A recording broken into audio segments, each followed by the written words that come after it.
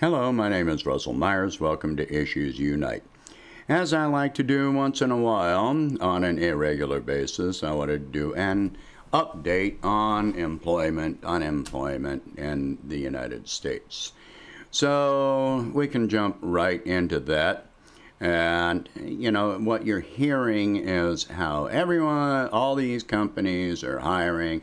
Employment is, through the roof. We've got a worker shortage, and I deeply question that. There's no truth to it. So let's go to the information here. All right, so, well, I don't know what that is. All right, so this is about Cerner. Cerner's Misty Preston, Cerner's Director of External Communications and Public Relations for Cerner, said, today's event includes 500 associates out of our 26,000 global associate base. They're laying people off. That's what it is. They are laying people off. Cerner confirms layoffs in Kansas City as part of company transformation. So they're laying people off here. Here's something that you should find interesting. Preston also said Cerner is still on track to hire 2,600 associates this year, and the layoffs were not targeted at one segment of the company. So they're laying people off, but talking about hiring other people. What does that mean? That means that they are laying people off that make a decent wage and hiring people in at lower wages. Exactly what I've been saying was going to happen. Now, who is Cerner? Cerner is a company that does electronic medical records. And so here's another one. Sutter Health sees more layoffs, another 400 jobs to be cut. I'm not paying for this, but the layoffs bring Sutter Health's total number of jobs cut to about 677 this year, on top of 800 jobs lost last year. So if we're in a recovery, lost 800 jobs last year, and now you're still laying people off, bringing it to almost 1,500 layoffs. And one of the largest employers in the region.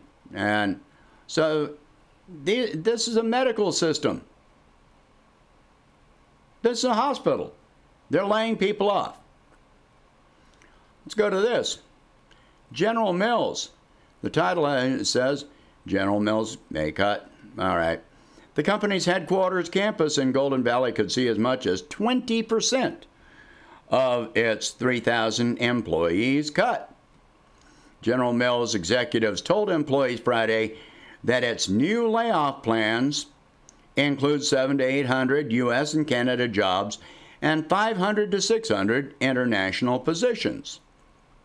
The company is coming off one of its best sales years ever. Bolstered by the at-home lifestyles that resulted from the pandemic, consumers were cooped up, cooking at home and looking for convenient, quick meals. The last paragraph here. Executives acknowledge the surge is now waning, and the post-pandemic world will likely mean a return to the slow growth environment that's more typical for the company. But they said they aren't afraid of margin pressure and told investors the restructuring is related to broader changes such as the growing importance of e-commerce. Broader changes, which means any surge has nothing to do with it. It means that they're just laying people off, and these layoffs are permanent. That these jobs are not coming back. These jobs are not coming back. These jobs are not coming back. Let's go to the Department of Labor. All right, so in the week ending June 5th, advance, let's just go down here. Forget it. All right, so they're talking about, now this is just raw data. This is just raw information. It doesn't talk about why, any numbers are changing. Initial claims for June 5th, 376,000.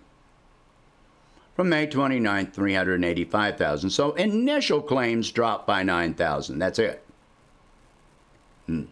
Yep, that's initial claims declined by 9,000. Let's go further down. All right, so this is continued weeks for unemployment. Look at this total. 15 million, excuse me. 15 million. I've brought up before how the unemployment is calculated. And 15 million, that's the labor participation rate. Well, the labor participation rate is at the lowest that it's been since, 1972 at least. And it may be lower now, they're just not reporting on it. So 15 million is 10% of the labor force right now. Of the actual labor force, 15 million is 10%. But they're going to report it as 2.6% or something like that. And why is there a decline? Well, as of right now, 25 states, it's now up to 25 states, have ended the supplemental unemployment insurance benefits. 25 states, half of the United States, have agreed and have either started or are starting to cut this. So that means that fewer people are going to be eligible for unemployment benefits. That doesn't mean that they've been employed. Once they cut those benefits, they stop being counted, pretty much. If they are not looking for a job, they're not going to be counted in these numbers at all. They will fall in. That means the labor participation rate is going to drop further.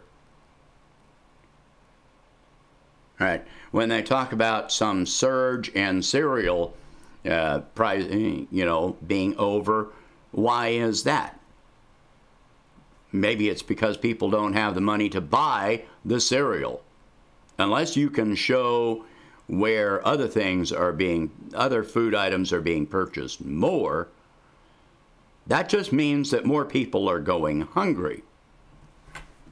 More children are going hungry. So you should deeply question any of this talk about the unemployment. They talk about, manufacturing is going up, and yet Hyundai is in a suspension of building new vehicles in Alabama. The car industry is being hit hard, having to shut down entire plants because of a microchip shortage. Well, that microchip shortage also affects cash register manufacturers, medical device, cell phones, tablets, and then that goes into retail. If you don't have products to produce, there are no products to sell. So you wind up with a reduction in retail sales, which means more layoffs. All this stuff that is being handed to us is a complete fabrication. When you're talking about in sheer numbers, 15 million out of 150 some million, at 10% of the labor force is unemployed right now, and not talking about the people that have just given up.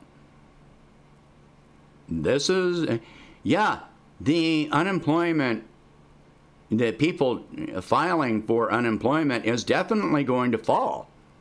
But they're going to call it a lower unemployment rate, but they're not talking about, who needs a job, but they've lost all hope. I am going to continue saying, we need to rely on each other. We need to keep each other informed. We need to actually talk about this. We need to look around us at what is actually happening. So, please, talk about these things. Share this video. Talk about this stuff. If you can, donate $1 a month to help expand the channel. I know it's not all cut and dried, and it's not as simple as all of this. But, I cover many other aspects in other videos. So, I don't just ignore other factors by any means. All right, so please share this video, talk about these subjects, and I will catch you in the next video.